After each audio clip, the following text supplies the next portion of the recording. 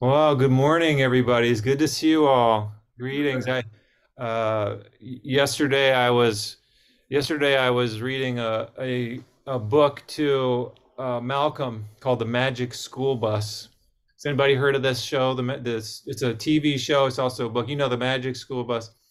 And there was this scene where they're on the Magic School Bus, and the Magic School Bus has this video up of a place that the students want to go to, and then all of a sudden this hand comes forward like a mechanical hand and pushes them into the screen, and they go into that place. And it's kind of like what I want to do right now. I just, either I go like into the screen and appear on the other side or with you guys, or you guys come this direction and you can be in my little Buddha hall here in Iowa, just like that. We just get a little closer. There's a pop. I'm gonna let's see. Am I? Do I have co-host capacity here? One second. All right. Thanks, Mike. George, thanks for your chanting voice this morning. Sounds great. And this chanting is it's so good. It's so good for our practice. We learn to project our voice. So I would encourage you, even if you don't feel if you feel anxious about doing something like that, I would still encourage you to practice it. It's a wonderful practice, and I love to hear the diversity of voices that are present at Nebraska Zen Center. You don't have to have any special qualifications, and I will definitely work with any of you who choose to do that. All right, what I want to do, what I would like to share, just kind of two things today. One is some photos from my recent trip to Zenshuji to the last weekend. Last weekend, Jisho, Malcolm, and I were at Zenshuji to celebrate the 100th anniversary of Soto Zen in the United States. It was a huge, huge occasion, a big event that's been at over a year in the planning. If you can imagine 100 years of this practice that we're doing in the United States. And of course, this was brought by Japanese, not just Katagiri Roshi, not just Suzuki Roshi, not just Mayazumi Roshi, but Japanese teachers that we have never heard of. We don't know their names. Most of us don't know their names because they didn't write anything in English, and they were serving the Japanese American community.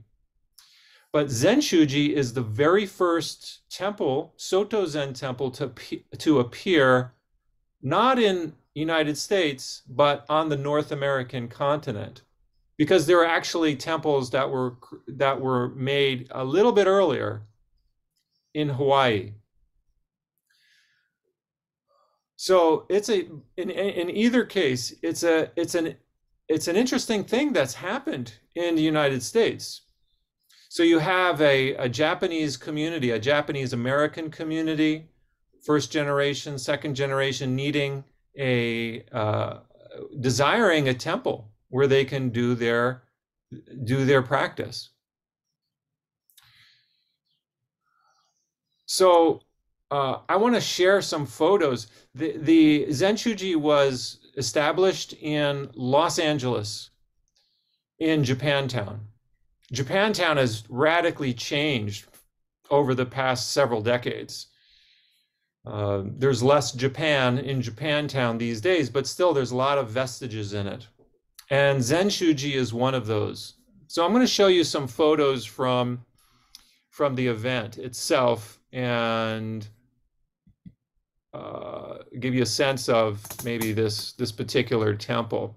So I'm assuming you guys can see my screen. Let me know if otherwise. And please do come closer to the screen if you need to. There's going to be some things here that you'll need to read. So I'd encourage you, come closer to the screen. Seriously, you won't pop in. So this is actually just an image of Zenshuji that I pulled off of the internet, but this is the front of it. it's not easy, so easy to see. It's a little bit blurry, but I want to take us inside for a moment. This is the altar. This is a photo I took at the event itself. And look at that altar. To me, this is a typical Soto Zen altar. It's by no means simple. I think we have this idea that Zen is sparse and how do I say, like simple, simplistic. But if you look at this altar, you can see the ornateness of the altar itself. You see these very ornate candle holders. This space here is where the incense is. Look at the size of that incense holder, very large. There's offerings of fruit on the altar. It's a tiered altar, so there's levels to it. This red thing here in the back is the lacquered tray, which we have one of at Nebraska Zen Center. You can see the flowers on either side. Another set of oh no, I'm sorry. Then there are flowers in the background. These are, I hate to say it, but fake flowers in the background. And then up here is a plaque like the one that we have for Nonin.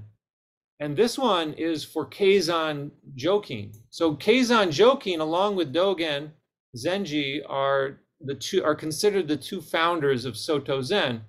And we're coming up to the 700th anniversary of Keizan Zenji this next year. And so in combination with the 100th anniversary of Soto Zen in America was the 700th anniversary, preliminary ceremonies for the 700th anniversary of Keizan Jokin. And so the scroll behind, this is called an ihai. It's a plaque, and it basically contains Keizan Zenji's name on the plaque. And behind him is a scroll with an image of Keizan Zenji. And it's actually covering the Buddha image, the Buddha statue, which is further behind that image. But you can see like all of the various cloths here covering the altar, covering the lacquered wood. This is typical of Soto Zen temples. And then over here on this side, the canopy. There, you can just barely see it over here. This up higher, a little bit higher. But this is the canopy looking down, and then the red curtain behind the altar. Right. So they really go all out. Now, what you see here is this is a monument that was made especially for the 100th anniversary of Soto Zen. The Chinese character here reads Zen Shu Ji, Zen Shu Ji.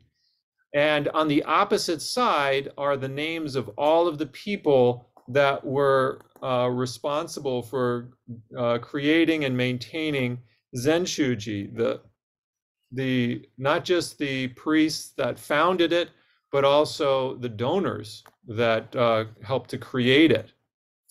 And pictured here are all the names, are names of the people that are actually found on the back of it that are still living. So let me introduce you to some of the main figures at this event. This is Akiba Roshi. Akiba Roshi is the Bishop of North America. He's also a teacher of Jisho, my partner, and has several American students.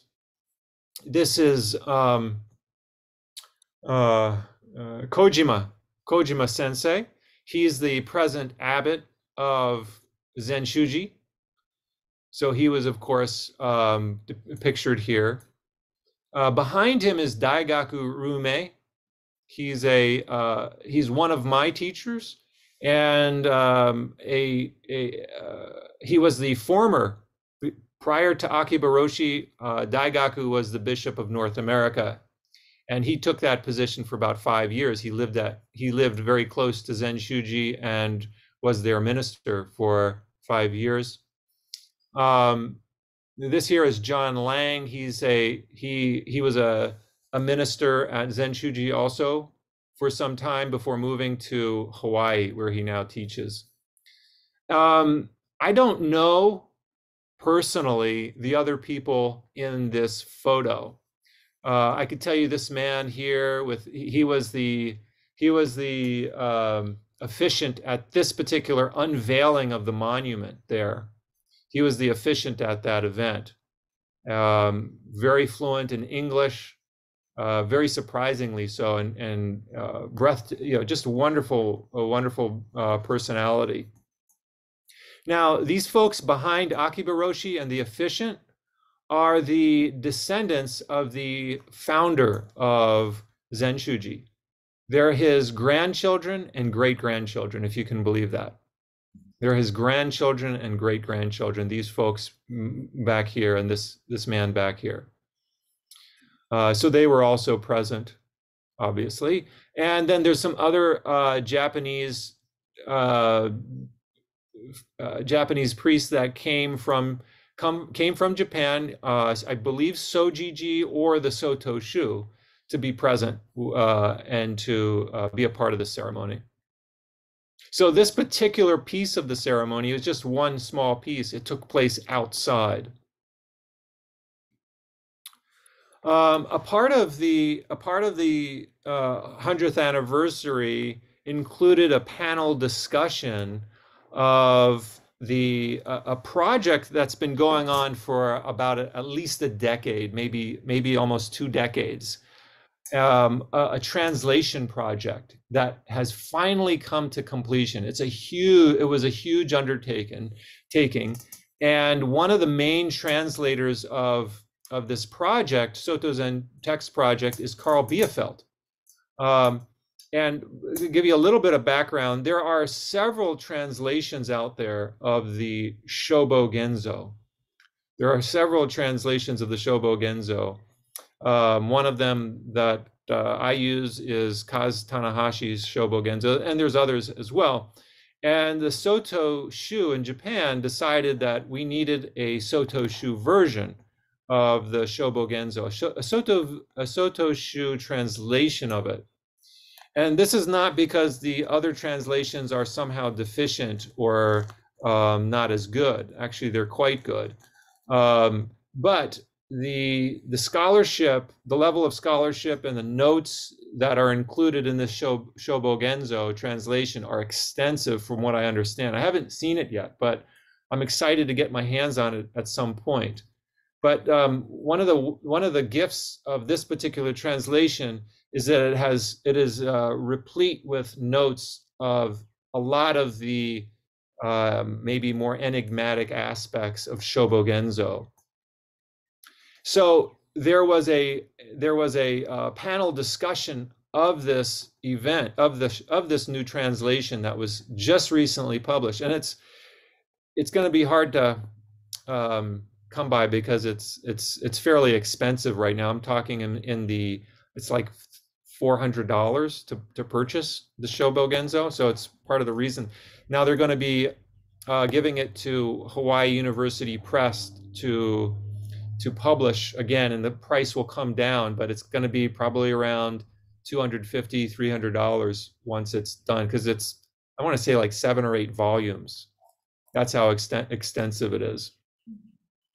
So now these are some folks that were part of the translation project, namely Carl Biefeld and from Soto Shu, Seijun Ishii Roshi, who's also a scholar, a Japanese scholar. And the other folks that you see up here were people that are American priests, practitioners. Hojin Kimmel is from Zen Mountain Monastery in New York. Colin Franz is from Nova Scotia in Canada. Shinshu Roberts is in California. The name of her temple escapes me at present. And then Kokyo Henkel is a Dharma heir of Reb Anderson in the Suzuki Roshi lineage there, as is Shinshu Roberts. Hojin Kimmel was a student of John Daido Loori and the Mayazumi Roshi lineage there. So they had a really interesting conversation, asked questions, made comments about the Shobogenzo recent translation.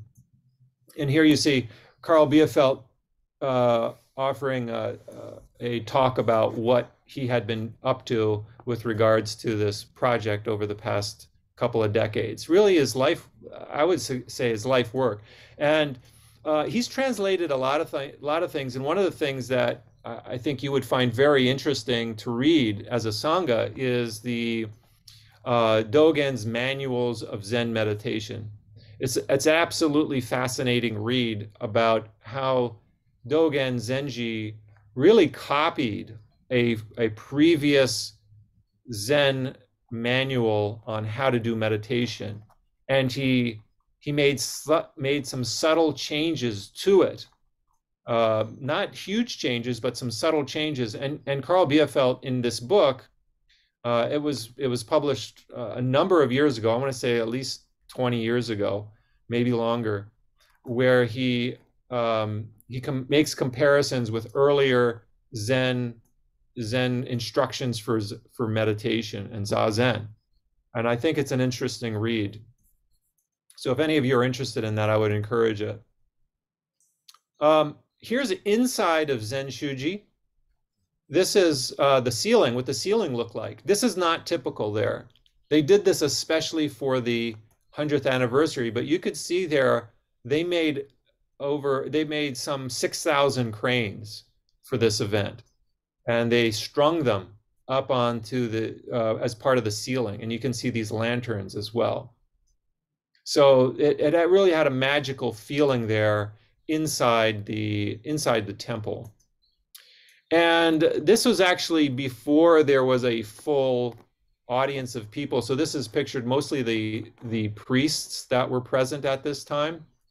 But a lot of other people, basically this was a full room when everybody actually came. But I wanted to take a photo so you could see you can see pews here.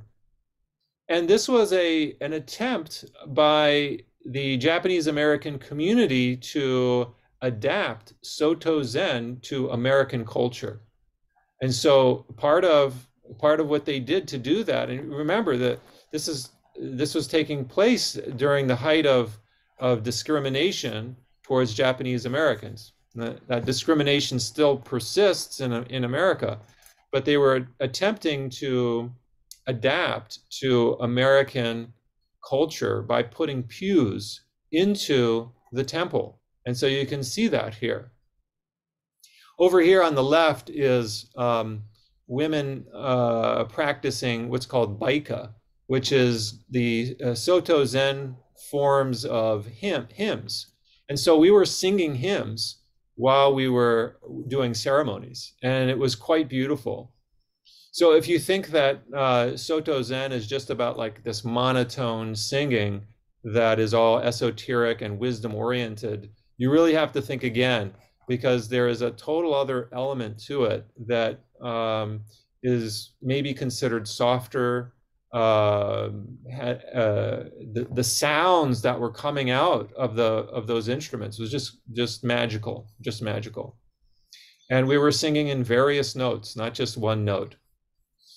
And then another big, at the end of the ceremony, we went to celebrate at a hotel in a large room there near Japantown, and part of it was featured taiko drumming.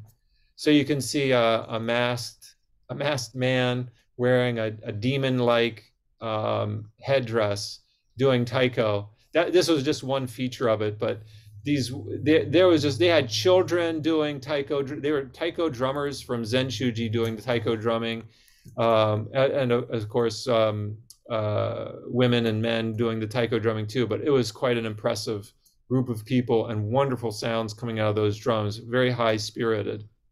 This was the hall that our banquet took place in. So that you see all the bald-headed ones, as well as members of Zen Shuji. And this is only half of the room. This is probably about half of the room. There's a whole nother section of people to the left here that is not pictured.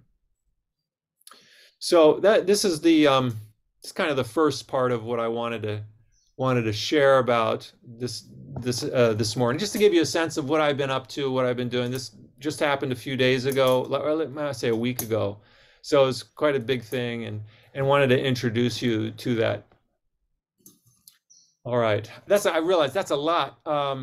Before I go on to the part two of what I wanted to share today, I wanted to pause there and see if there was any questions or comments that can come up for you guys. I have one. Is taiko drumming a particularly Buddhist or Zen thing, or is it Japanese in general? I think it's hard to separate them because the drumming has been incorporated into Zen practice right from the beginning. The drum signaled meal times, it signaled time in a monastery, and it was also part of Japanese culture too. And certainly there's the Zen. I mean, one temple, Sozenji in Los Angeles. There's several Soto Zen temples in Los Angeles. You can imagine it's just such a dense population.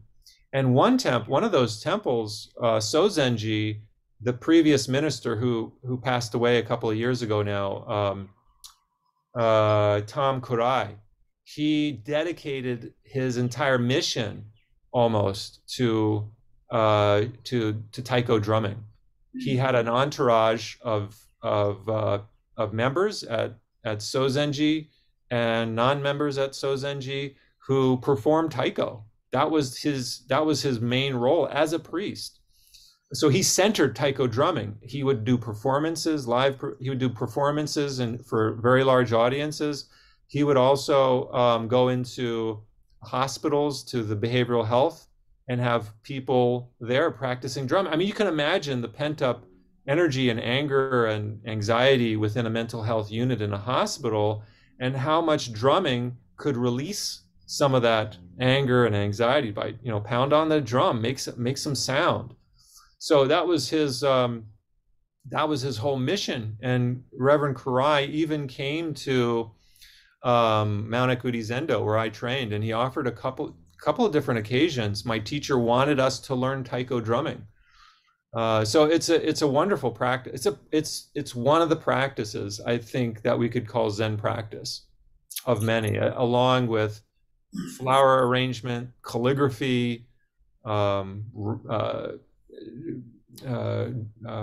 the bells, etc. Yeah. Thank you. Yeah. I have a general question. Do you have a sense of the prevalence of Soto Zen in the United States relative to Rinzai or Shingon or other traditions that have come from Japan? Yeah, I have a little bit of a sense of that. So yeah, that's like a contextual question. I think it's good to know what's the geographic context. Almost right next to Zenshuji is a Shingon temple, actually. There's an American that has been practicing there as well. I know the American that's been practicing there. I don't get a sense that there's a very large non-Asian community, a part of that particular Shingon temple. And I'm not aware of a lot of non-Asians practicing within the Shingon tradition. Not that they're absent, but in the world that I circle in, Shingon has been less missionizing in terms of bringing Buddhism to the non-Asian community. I think Soto Zen has been more so for some reason, got more attention there.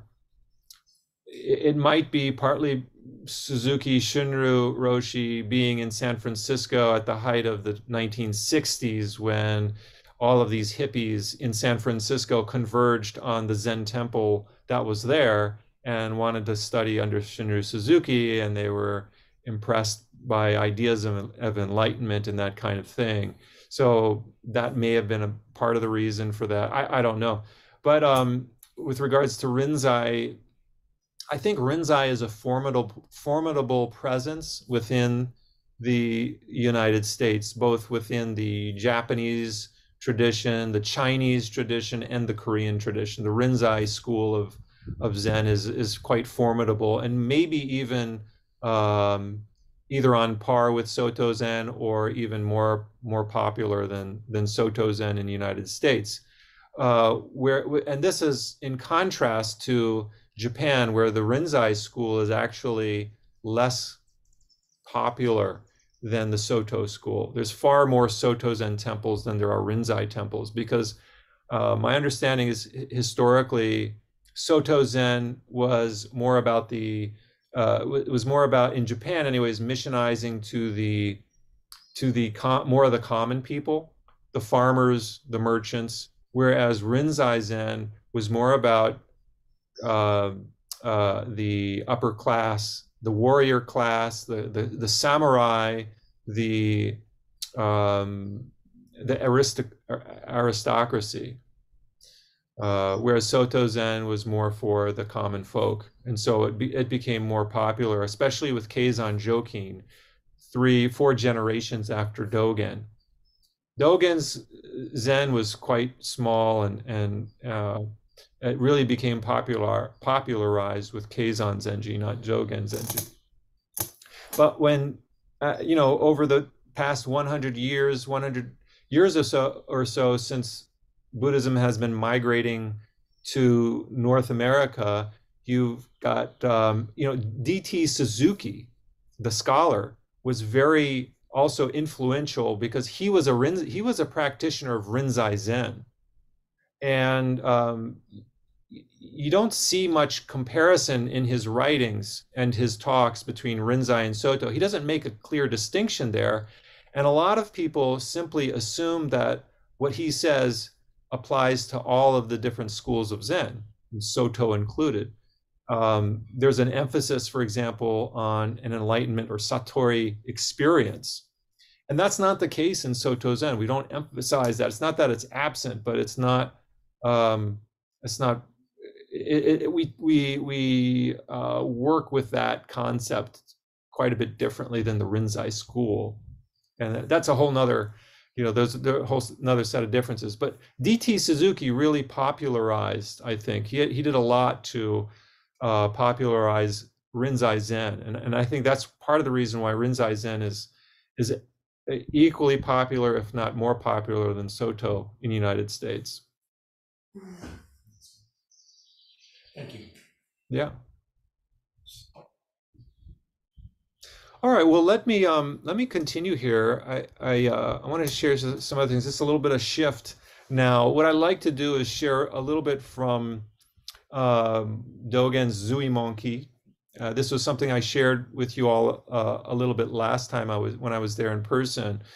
And I want to do a brief contrast between the Zuimonki and the Shobogenzo. So Zuimonki is actually called Shobogenzo Zuimonki. Shobogenzo is the Shobogenzo. Shobogenzo and Zuimonki are not the same thing. So we're going to I'll do a little contrast with them. And then I want to pick up on one point within the Zuimonki and just kind of highlight that one point for us to take away. All right, so I'm going to share my screen again. And what I want to focus on here is this one theme. There's several themes within Zuimonki, but one of the themes within Zuimonki is giving up worldly sentiments. Giving up worldly sentiments. All right. So Dogen Zenji says, and I'm going to compare this Zuimonki with Shobogenzo, just to give you a sense of the differences and the span of Dogen's writings. It's quite different. Because most of us see Dogen as very esoteric, very philosophical, very hard to understand. But if you read his Zuimonki, you'll get a completely different view of Dogen, and that he wasn't so difficult to understand. All right, so he says here in this one saying, he says, being concerned about your worldly reputation regarding speech and behavior, refraining from doing evil because people will think ill of you, or doing good at every opportunity because people respect you as a Buddhist practitioner. What do you think? What do you think he's going to say here? No. You are still being moved by worldly sentiments. Exactly. No, don't do that, right? Don't do it. He's basically saying, be careful about doing this. Be careful about your intentions in practice. And I want to point out here that this is a far cry from the idea that Zen is about just doing whatever you feel like and non-duality and that kind of thing. Right? Dogen has some really clear prescriptions here about how to live and what to do. But if you don't read Zuimonki first, you'll think otherwise, because let's look at Genjo Koan. Highly esoteric, way more philosophical.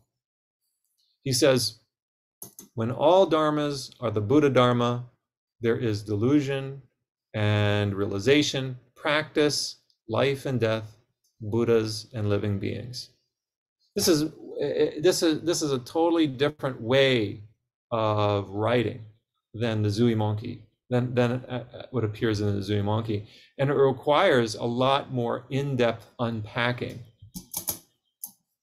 So we've got these two kinds of writings from Dogen that appear. One is in the Zuimonki, and the other is the Shobo Genzo. In this case, I'm just choosing Genjo Koan as one fascicle within the over 90 fascicles of the Shobo Genzo. This is just one fascicle. Zuimonki is more about what we call the relative dimension. The Shobo Genzo is more about the absolute. Right? So relative meaning the world of comparison, the world of this and that, of high and low, of good and bad, of right and wrong. The absolute dimension is this dimension where there is no such distinctions. Okay? Zuimonki is directional. It's saying, do it this way. Practice in such a way. Whereas Shobo Genzo it's not that it's not directional, but there's much less of a direction apparent when you read it. In a sense, it's non-directive. It's simply stating reality as it is through words. So those of us who think that words are excessive, I mean, they can be. And we just chanted the Faith in Mind poem where it talks about the limits of words. But do not think that by forsaking words, you're going to capture the essence of Zen. That's just a bunch of BS. There are people who think that you can just be silent and not talk anything about Zen or say anything about Zen, and they think that they're actually doing the real practice. And that cannot be further from the truth. Zen is not about being quiet. Zen is not about not stating anything, not talking about practice. There may be times when we do that, but we have to study the writings of Zen masters. We need to talk about Zen in our life amongst us practitioners. That's to our benefit. We need to study and develop our own language around Zen terminology. We need to study Zen terminology because this creates the world. Language creates the world. As much as Zen says that we need to let go of language, we also need to hold on to it. It's creating our world. Okay. Going back to this, Zuimonki is usually not directly about orienting the mind in Zazen. There may be encouragement to do Zazen in Zuimonki, but it's if you want to know how to kind of open your mind in Zazen, you're going to find a lot more about that in Shobo Genzo. It's usually, and some teachers will say that every fascicle in the Shobo Genzo is basically pointing to Zazen in some form or another. Some would argue that that's not the case. Some would argue that that is. But in any case, Zuimonki is less about, I would suggest it's less about what to do in Zazen and more about how to live your life in general. It's fairly dualistic in its appearance, whereas Shobogenzo, for the most part, is non-dualistic. Zuimonki, relevant to everyone, whether they practice or not, whether they're Buddhist or not, whether they sit Zazen or not. Whereas Shobogenzo is more relevant for those of us who have kind of dedicated ourselves to practicing Zazen or studying the Buddha Dharma. The two are interrelated, of course. Zuimonki is more practical advice, whereas Shobogenzo is more philosophical and requires a lot more interpretation. Okay, so that's just to give you a sense of some of the differences between Dogen's writings and his writing style. Zuimonki is actually not Dogen's writing. They're the recorded sayings of Dogen, recorded by his student Koun Ejo. So it's not actually writings of Dogen. They're what he actually said, according to Koun Ejo. So let's get back to the Zuimonki and kind of chew on this one, like, practical advice. What do we do? What do we do for practice? And Dogen Zenji says, a student of the way must abandon human sentiments. What does he mean by human sentiments? Thoughts and emotions based on egocentricity, discrimination, and preference, like we just chanted in the faith in mind. Give up our preferences, right? But, here's a question I want to ask us, just to think about. You don't have to answer it, but are preferences abandonable? I don't think that's what we're being asked to do when Dogen Zenji says give up preferences. Just don't think you can have zero preferences. That's not realistic. If you're given a job to do, you're going to have a preference. You're going to either like it or not like it. If you're given, say, for example, a brush to clean a shitty toilet, you're going to have a preference doing that job. And if you think otherwise, you're actually deluding yourself. So we have to be careful about preferences. It's impossible not to prefer one thing over the other. And at the same time, Zen says, give them up. All right. So, but we need to be wise about this. We need to be wise about when we hear chants or teachers say, give up preferences. All right. Let's get back to the Zuimonki. Dogen, what you think is good, or what others think is good, is not always good. Therefore, forget others' views. Isn't that beautiful? I mean, I don't know about you, but this is like, for me, this is like jumping into a cold pool on a hot summer day. When I read this, what you think is good or what others think is good is not always good. Therefore, forget others' views. Cast aside your own mind and follow the teachings of the Buddha. So let me just ask you here, think about a time where you have done something where you thought you were following your conscience, but others thought what you did was bad, right? You felt, honestly, you thought you were doing something very good.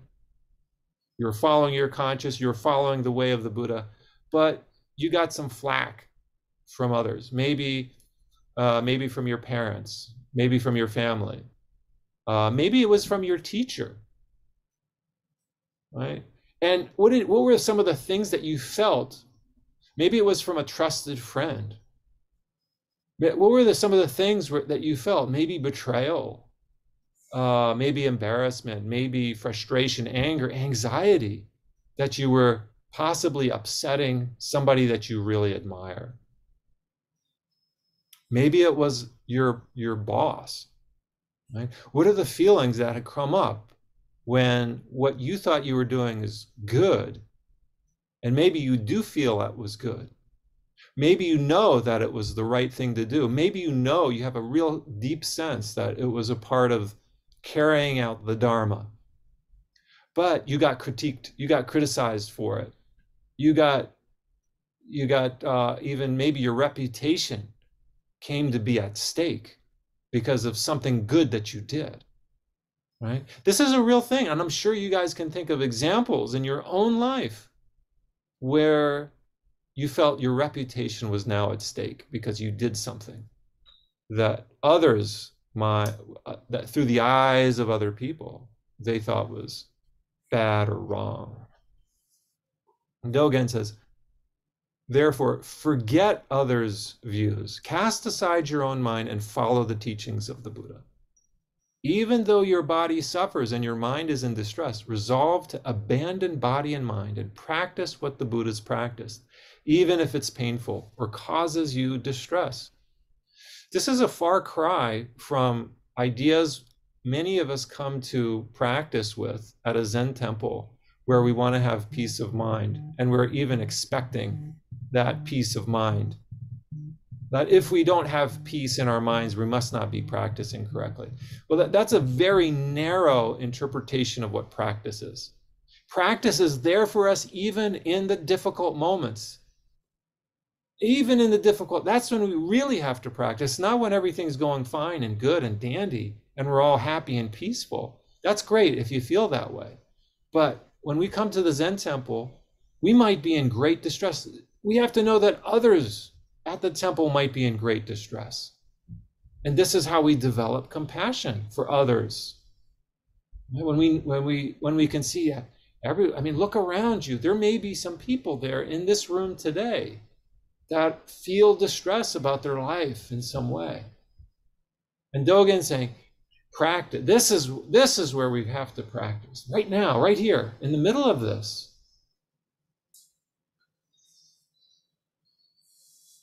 You know?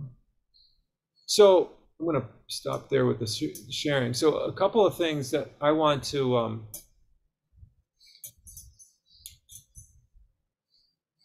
bring up here. So how do we deal with this? What are ways that we can deal with it?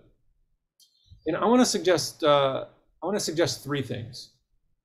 When we feel judged, by others in some way,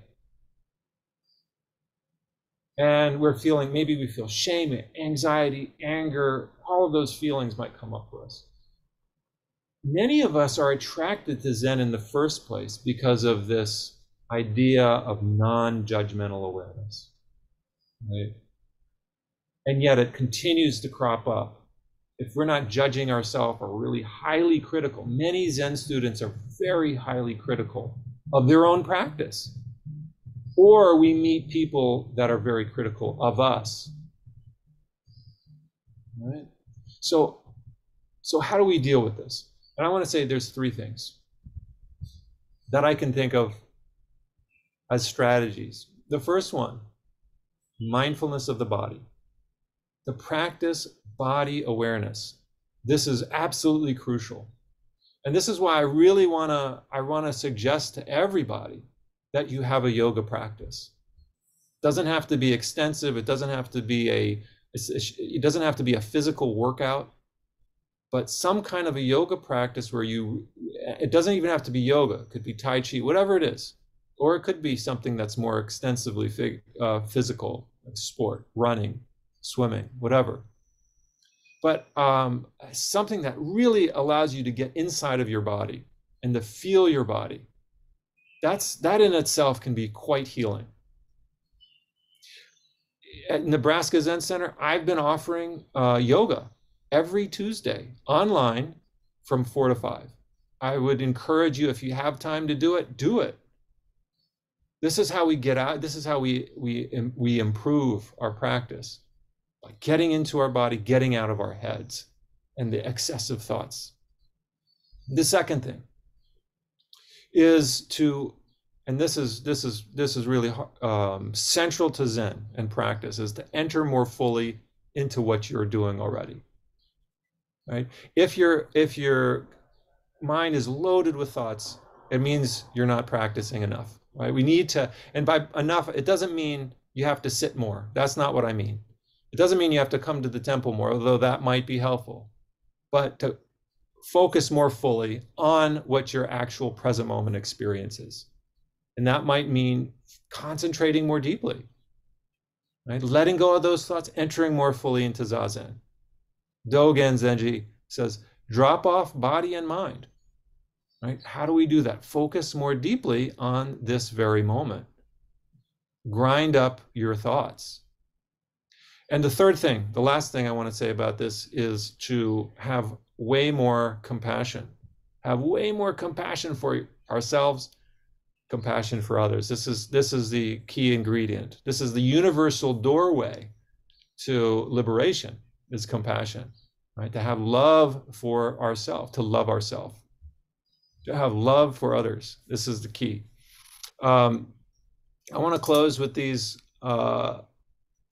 remarks from Zui Monkey. Dogen says, during the reign of Taiso of the Tang dynasty, one of the ministers remarked to the emperor, quote, some people are slandering your majesty, unquote. The emperor replied, as a sovereign, if I have virtue, I am not afraid of being slandered by people. I'm more afraid of being praised despite the lack of it. Thank you.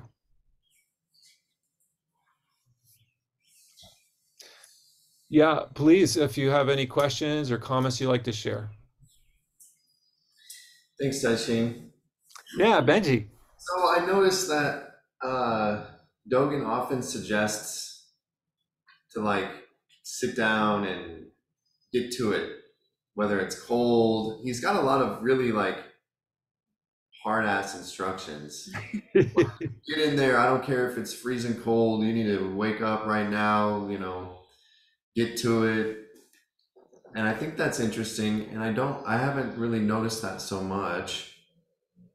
What's your take on getting to it even when you're in pain, you know, just obviously not to like hurt myself, but I think it's kind of inspiring to hear something like that.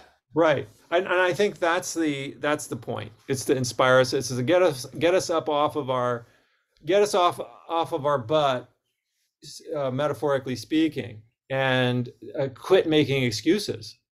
The mind will make a million excuses of why things are wrong or what needs to be better or why we can't do it, why we can't practice. And Dogen is just wiping out all of our excuses that we could possibly come up with.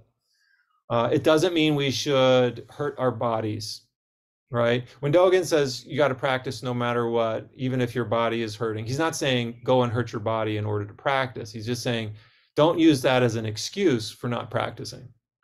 Right? Don't use your physical illness as an excuse for not practicing. Don't use disputes within your family as reasons for not practicing. Find a way to practice in this moment, regardless of what's happening to your body and mind. There's no reason for us not to practice. And my teacher would say, the only thing that's more difficult than not practicing, the only thing that is more difficult than practice is not practicing, right? Because we don't have, when we're practicing, at least we have a place, we have faith. We've got trust in the Dharma. When we're not practicing, we've given that up and we don't have anything really to rely on. When we've lost our faith, when we've lost our trust in the Dharma, we are very vulnerable to the pulls of the world, these worldly sentiments, the likes and the dislikes, the ups and downs, the blames and praises. And we just get pulled in the direction of praise. We get repelled by the direction of blame. It makes us very vulnerable. When we're practicing the Dharma wholeheartedly, we do our very best. And sometimes we make mistakes, we screw up, yet we get back on the horse, we keep on riding, regardless. Right? That's why I do this. This is why I ordained. I wanted to, I don't want to make excuses anymore for my life. I don't want to live in a hell realm all of the time. Right? So every time, you know, I might be in a hell realm, but I put on this robe and I think, no, screw that. I'm living for the Dharma. Forget all the thoughts that other people think of me. Forget about the thoughts that I think of myself. I am here to do my very best to serve others, to be one with the Buddha, to enjoy, to love this life, to have love for this life. Right? That's my practice. Whether I'm a successful at that, you know, somebody else can judge that. I don't, you know.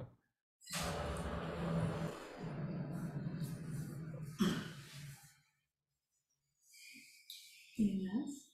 Yeah, I have a I have a question about Soto Zen.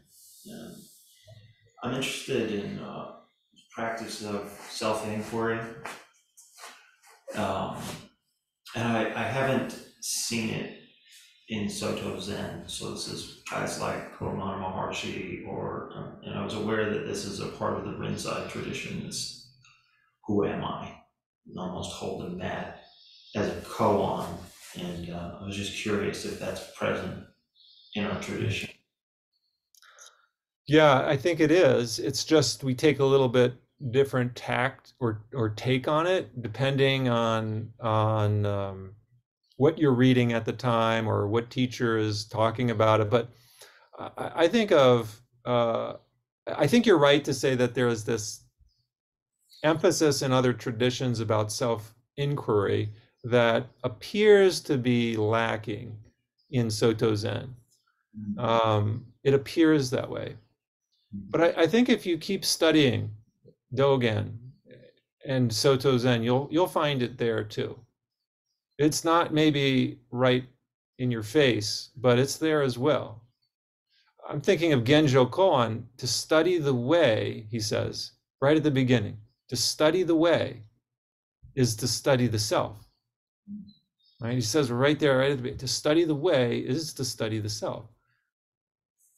But we don't end there. We don't stop there. To study the self is to forget the self. This is Buddhism. This is Buddhism 101, that we might have a self, but we also have no self. This self is illusory. Yes. All right. Thank you. And it doesn't mean we shouldn't study the self. The self is illusory, and it doesn't mean we shouldn't study it. Therefore, you know, so we make these logical, rational ideas about it. Oh, because there's no self, then I don't have to study it. No. You have to study it to finally realize that it's illusory. I think it helps. Yeah. I think Yeah. if we showed The you. more you study it, the more it's ungraspable. The more you realize that it's, you know, it's just not there in the way you thought it was. I don't know. Yeah, absolutely. But what we prize to be ourself is not the self. And here's where I think Soto Zen can really be helpful for American culture. That is that it abolishes this idea of individuality. Actually, it doesn't abolish it. It affirms individuality and uniqueness, but it balances it with unity. It balances with unity. That's what the meaning of the Zen poem Sandokai, the harmony of difference and equality, is about. That the self, we talk about the big self. The big self includes everyone, and then there's the little self. And actually, I want to talk more about this next time I'm there. We're going to study Genjo Koan. So we're going to get into that. That's the plan, anyways, to get into Genjo Koan. This is the right at the beginning of Genjo Koan. In the title itself, we can see this merging of the individual with the whole. Yeah. So it's an opportunity for you guys to inquire into the self, to inquire into your life, to clarify who we are. Absolutely. Clarify who we are and what we're about. I would just encourage all of you to join us for that. Again, it's going to be on the Saturday afternoon that I'm there. Yeah. I think. Is that right?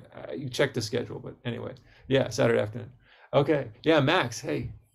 Hey, Daishin. I noticed that when you were reflecting on if we do something that we view is right and someone else views as wrong or bad, a lot of the examples you gave were of authority figures, parents, teachers, your boss. It was just sort of right at the end of the talk that you flipped that around with the sovereign who's not concerned with being slandered by those in his jurisdiction. I was wondering if you had any thoughts about how those power dynamics influence if you have different advice for like if we receive that sort of critique from a parent or a boss or whatever versus like if it is your kid, your student, someone else who you might have some power over who is levying that critique. Oof. Yeah, great articulation there. I don't know if I can do it justice to respond, but I'll do my best here. First of all, I think when we get negative feedback or critique from authority figures or people that are under our supervision in some way, it hurts. So just to acknowledge that we're not immune to, some of us are more sensitive, more highly sensitive to critique than others.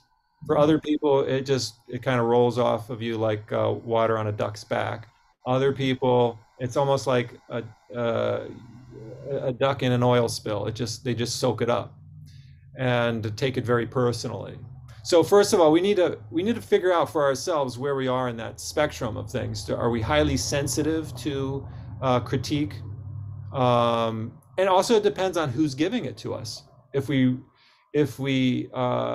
receive it in a very sensitive and loving way from somebody that we really respect, we might take it differently than if we receive it harshly from somebody that we deeply respect, right? So it depends on the context in which we're receiving it. And the same goes for the those who are under our supervision. If their critique is coming from an ego base that they're not able to see, then we may not take it as seriously versus somebody that we see really aspiring and earnest that's under our supervision, and we receive critique from that person. We might take it differently. So first thing is like, how are we receiving it? And what's our level of sensitivity to it? That's going to determine what action we take. And I'm guessing that most of us may, that question might be coming from a place of high sensitivity, in instances of high sensitivity. I think in either case, whether it's from an authority figure or from somebody who's not so much, is that we've got to have sincerity. Since it forces us to be really sincere in our practice, that we continue to refine ourselves again and again. Keep going. Don't give up on yourself. Don't give up on the practice. You're gonna make mistakes. To acknowledge that and just to deepen. Keep going. All right, keep going. You can learn. Absolutely, you can learn from it, maybe, but sometimes we don't learn, or I should say, sometimes it takes us a long time to learn. And in any case, just keep going. Yeah, Mike.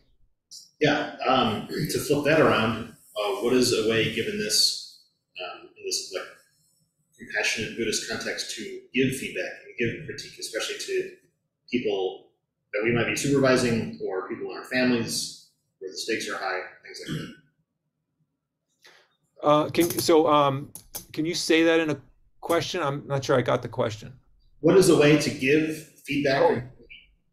Oh yeah, that's a good question. Yeah, I don't think there's one way, and there's probably a lot of strategies available if you've got some, some self-help instructions there. I bet there's a lot of strategies. Some things that I've found helpful. Again, you have to know who you're giving feedback to. Are they highly sensitive? Or are they less so? So, for example, some children are really almost impenetrable. You can yell at them and they actually appreciate it because that's how they hear you. Whereas other kids, they're super quick to get it. In the Zen story, there's the story of the fastest horse, or the not the fastest horse, but the four horses. You know that story of the four horses and the whip, right? So there's the four horses. The best horse is the horse that merely sees the shadow of the whip and it moves the cart. The second best is the horse that hears the sound of the whip, the snap of it, and it moves. The third best horse is the one where the whip hits the very edge of its skin. And then the worst horse is the whip that has to go deep into the muscle of the horse for it to get it to go. So which horse are we dealing with here, first of all? Now, that sounds like a harsh analogy. Nonin was one, I think he could be pretty harsh at times. But we have to discriminate. We have to discriminate with who we're working with. We really have to know them before we decide how to approach it.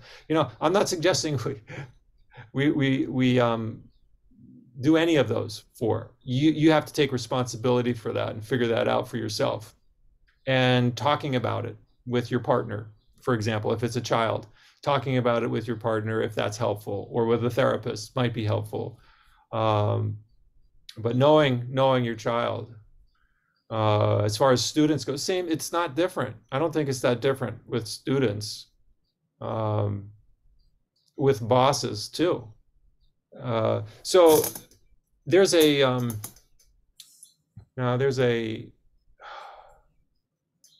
a book out there, how to deal with people you can't stand. And it was made especially for in the workplace.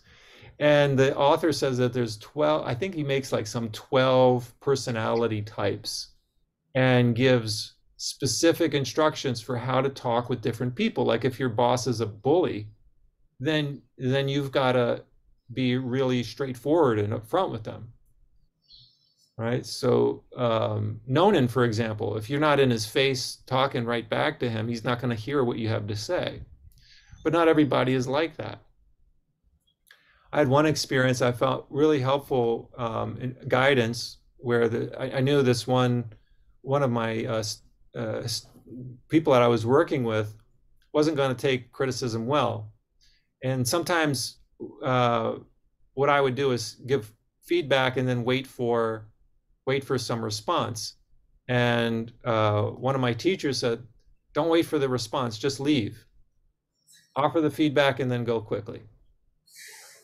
And it was actually turned out to be really good advice in that situation because it didn't allow the person to kind of go into a negative headspace about it and prevented it from taking it personally. So if we're looking for somebody to take it personally, then we can stick around and wait for their response and feed that negative headspace. But if we do it quickly, just say it quickly and then leave. So we're not taking what they've done personally. Actually, I just had to do that this morning. There's a tenant that I've been working with at a rental property, and they're leaving their junk outside, and it's been sitting there for days. So I just said to the tenant, I said, do you need help putting this at the curbside? And the person responded, and I knew they were in a really negative headspace, so I just, okay, and then left. Just be real quick about it, and then go. So anyways, I'm not saying that's the way to deal with everybody, But there's just, we gotta, this is where the practice is. This is really, Mike, this is really the heart of the practice. We gotta, don't give up. Don't give up on, if one way doesn't work, try another way. There's multiple ways to respond to people, and we just got to keep, this is part of studying the self. This is also part of studying the self. Yeah. It's all practice. It is all Dharma, right? Don't give up.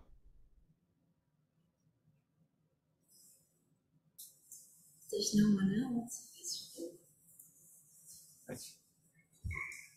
Yeah, thank you guys. I see some new folks there too. Thank you all for joining us. It's been a pleasure. Hope to see you when I see you when I'm there in a couple of weeks. Please come too. Yeah. Yeah, okay. All right. Good. Thanks, Daishin. The many beings are numberless, bowing to carry them across. The many beings are numberless, bowing to carry them across. Greed, anger, and ignorance rise endlessly, bowing to cut off the mind road. Greed, anger, and ignorance rise endlessly, bowing to cut off the mind road. Dharma gates are countless, bowing to wake to them all. Dharma gates are countless, bowing to wake to them all. Buddha's way is all embracing, bowing to follow through. Buddha's way is all embracing, bowing to follow through. Just a couple of announcements. Well, I was going to ask Tara. I think Tara posted a new schedule of events for June on the corkboard in the entryway. So we have a lot of activities coming up with Daishin's weekend and the 16th through the 18th. And I'd like to thank the people who helped for Workday yesterday. Doug and Joyce was here, and Amelia and Eric did some painting around the place, so that was very good. We'll have another Workday sometime in July. I don't know if we've set a date, but that'll be something to mark on your calendars. Anything else I'm forgetting, anybody? Probably. Take a look at the schedule on the workboard if you want to know what's coming up. That's all I have. Oh, yeah, we do have two newcomers. Shabila signed up as a member recently, and this is her first visit. And Rizvi. Rizvi, her husband, is with her. So thank you for coming. Thank you. Thank you for coming. Interest. We have a quick Thank you very much. Thank you. It's good to meet you. Thank you. Yeah, we are very happy to be part of this community.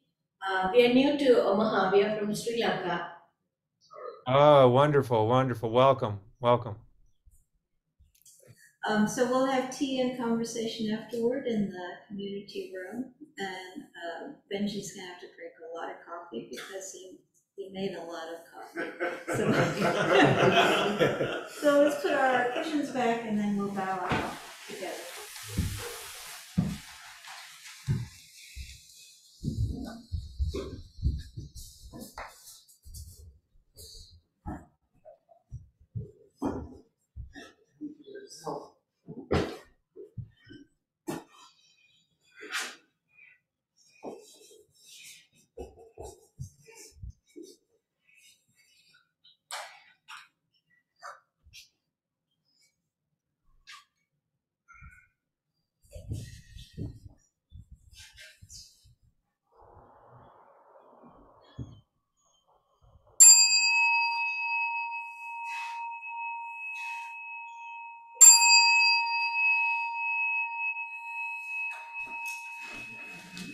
Hey, take care, everyone. Have a good coffee and conversation. Thanks, See you soon. Bye-bye.